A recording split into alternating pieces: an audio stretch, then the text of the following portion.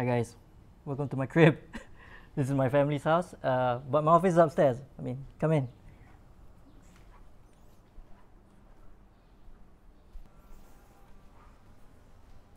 So my office is actually a corridor. It's not actually a room. It's not an enclosed room. So this is welcome to the studio. Essentially a long corridor facing, and it's quite good real estate lah. Actually, feels quite Japanese, but it's not bad. So welcome to my office. So basically, my name's Sam, or Sam. People call me Sam as well. So I'm one half of architecture design studio No to Scale with another co-founder, Nur Nadhrah. We do a mix of works ranging from architectural installations to artworks. We're trying to get into designing more built things such as houses, but as of right now it's mostly, you could say, speculative work or engaged to the arts. So No to Scale is very much a nomadic studio. We are mobile. I work here. This is pretty much my office. Aja has an office at her house. The platform for working together is WhatsApp, Telegram. We're virtually like online lah in terms of the office.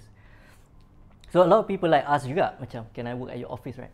So and then it's a bit hard to say, oh, we don't have an office like, but we have a platform online. So in a way, I mean, going into this COVID situation pun macam, oh, you realize that, oh, this might be the way forward. And we've been doing this for about like, almost 5 years. What we're interested in is basically a mixture of what you've, I mean, this is like what we cover lah, basically art, design, architecture, a bit like culture goes into it, because I think a lot of our works is also based on social commentary works. It's based on trying to relate the design of artwork to a certain socio-economic issue currently going on lah. For me, the way I started out is that I'm an architecture. Basically, I'm trained as an architect lah. I studied architecture in UiTM for my degree. So and then in my masters, I did it in the UK in University of Greenwich. So I think doing architecture in Malaysia, studying it in Malaysia is different, and then going overseas is different in terms of what your understanding of design is, because you are exposed to a lot more different ideologies lah. The turning point for me to think differently about design. Kejap. This one is essentially, you could say it's a physical collage lah. It's a kiwi drone, because it's essentially, I bought the kiwi from Amazon and I bought the drone wings from Amazon, a broken one lah. For me, macam it's about collaging juga macam. So this was one of my earlier one of my earlier projects. This is a plastic stool lah. This is from recycled plastic. This is bangku tapau. This was the idea of the other co-founder lah, Aja. So Aja, she went to a plastic making workshop in London, and she learned how to basically DIY your own plastic chair. So this was for a competition lah. But the narrative was that it's called bangku tapau lah. The narrative was to envision a bangku chair in a sustainable material lah. But I guess we try to do design, but then we try to overlap it with art, like trying to engage with the art as a medium, not necessarily calling it art, but we like the idea of doing something, but borrowing a characteristic from somewhere else, like maybe from art ke, or maybe art architecture into art ke. So we like that transposing of ideas lah. So we'll quickly run through what we have lah, basically. This is stuff like random stuff I accumulated, but I think I like the juxtaposition of stuff. You know, like, okay, I showed you the kiwi drone, stuff from, I don't know, like a butterfly in a bell jar, Villa Savoy next to Kaabah, my grandma's box. So I mean, a lot of pop culture references in here lah, pop culture. graphic novels, toys, artworks from relatives, artworks from artists, friends, Ajim to Ajims, books, mock-ups or models. This is actually whose work? Martin Creed's work. But I bought it for £5. It was cheap, but I didn't know who he was. I bought it because the cover was nice. So it's an LP lah, but I don't have a player. So other than that, I mean, random things. But I guess all these things like put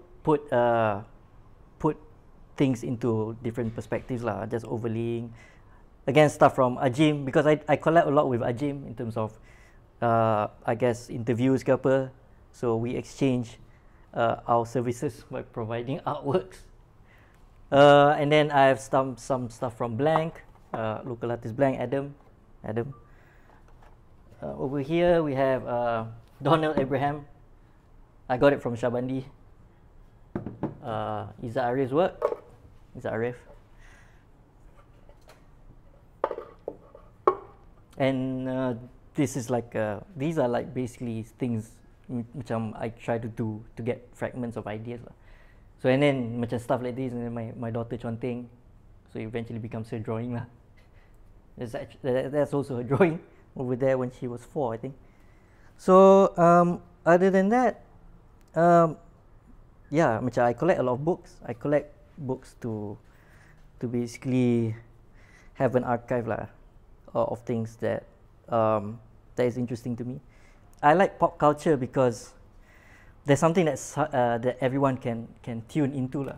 So I like this one, Sun Corruptor, by Good Guys Never Win, Indonesian company, politician, yes. So I mean, I like things that, because when you go pop, you can go to a large mass like of understanding lah. Macam I think in terms of Note to Scale, what Note to Scale does pun is quite pop in a way. We wouldn't say what we do is intellectual, maybe pseudo intellectual, tapi it's mostly macam relating to pop lah. So contoh macam, for example, macam we try to take a heavy issue and then we try to distill it down into a format yang people would get, everyone can get, if you have knowledge or if you don't have knowledge. So for example, macam one of macam I'm not sure about Adra lah, but one of my references is radical Italian design. I really like the Italian radicals from Florentine from the 70s. So there are a group of designers and architects lah that were quite radical in the 70s in Italy. Super Studio, Akizoom, UFO.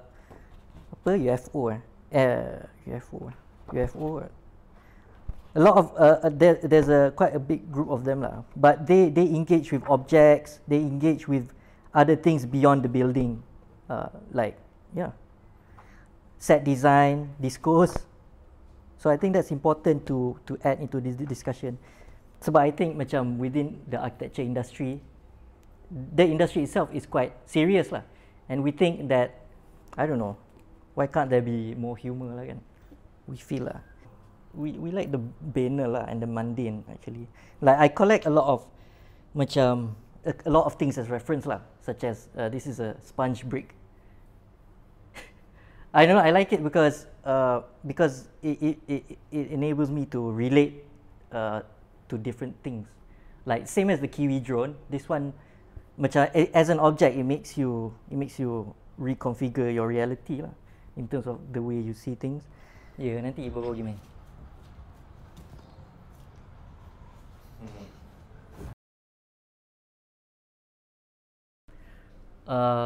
So you guys asked about one of the works this year, which is Padang Masyarakat. So Padang Masyarakat is an art piece trying to depict what 2020 was lah, basically. So it's trying to encapsulate the scenarios that's happening over COVID, over political issues, anxieties that we face as Malaysians and as global citizens, like trying to endure benda ni sekali. It's illustrated as an image in a large plane, infinite plane, which is Padang Masya. Padang Masya is actually macam in Islam, you have a place where you transition after death before you get judged. So that's Padang Masya. It's infinite, and then everyone is placed there. But it's of course it's fictional again. But we referenced it of one of Super Studio's work, which is an infinite monument. I think one of the pieces lah. So they envision like an environment where global utopia sort of overtakes the world, but we wanted to put it like in a different light. It's not really about capitalism. It's about everyone feeling the same thing all over the world. What's interesting about how that reaction to that work got off is that I think people related to it. That everyone feels like they know what's going on when they see that image. Everyone can recall something of their own personal experiences from that large landscape of Padang masyarakat lah. Masyarakat is like society lah kan. So that's where I guess the totality of the image came about. Other than that, we are producing works for future shows, such as we got one with 13 May exhibition curated by Rebecca and Azad. So that is going on in January. So we're developing an installation for that.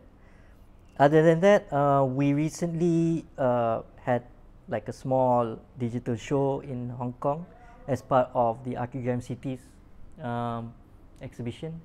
So our drawing of basically kampung houses from Kampung Baru floating and then being paraded off by the settlers lah into Padang Merdeka. I mean, we try to do things quite in a manner quite pop, but we try to weave in other narratives of social issues, of maybe things happening right now, but we can't really encapsulate it in a concrete manner lah. Some things need to be quite ambiguous in its reading, because I think questioning is quite important, even though you don't find the answers. But I think our work posits a question that people would think lah, macam what is the solution, if there is a solution, and should there be a solution? And that's where most of our work goes to, I guess, those type of directions lah. Before No to Scale, we were part of a collective called Sesi Seni.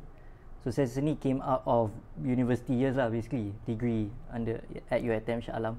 So it was basically a fun group to do things not related to architecture, installation, art. It wasn't serious, but it was good in a way that it's a starting point for doing creative endeavors beyond school hours, beyond studying, right? So we did zines, we compiled them into a series of thematical write-ups lah. Macam this ralat, which basically means error. So whatever the person translate about the meaning of ralat goes in there lah. Ralat rukun means it's a series of principles, correct? Here, this is like 2015 lah, the last. But then some people in here are like artists now. Pamela Tan, she's a designer, but she's quite out there right now. And then who else? You have Sheila. Sheila is another friend architect, but she's also a visual artist. Khairul, I did the Balai Seni artwork with, is in here as well. So I guess being part of a collective and growing a collective is about macam seeing the development of your friends grow, your peers grow. Quoting an Italian designer lah, siapa nama dia? But he said that collectives are like a meteor. They should appear out of nowhere, burn up, and then habis.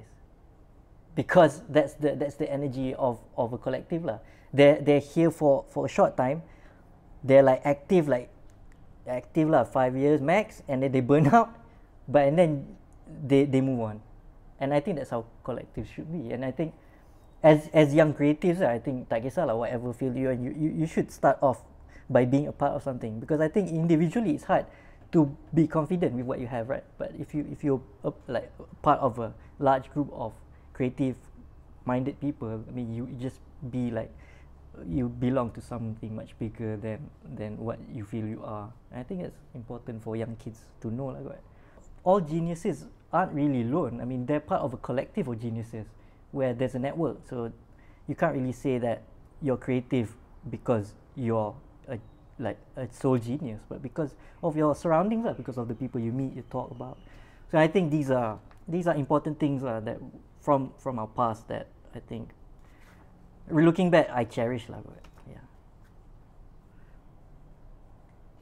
So guys, thanks for coming up, looking at my crib, and hope to see you soon. Thank you, Ilham. Thank you. Do you want to shut the door? No.